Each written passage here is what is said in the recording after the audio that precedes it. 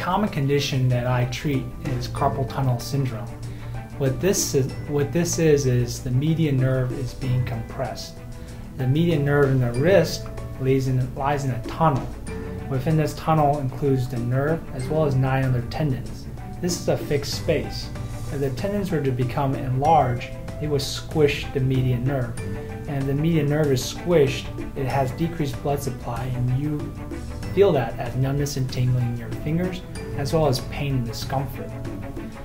There's a mismatch between the space that the nerve needs and the space that is provided by the body.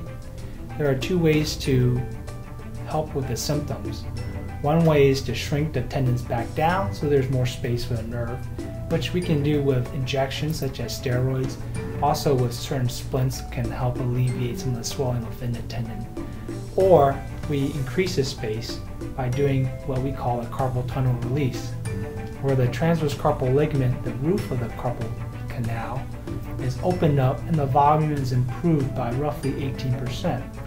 When you have an enlarged carpal canal, the median nerve would now have increased blood supply and will allow it to heal itself, and hopefully all the symptoms will be resolved following that treatment.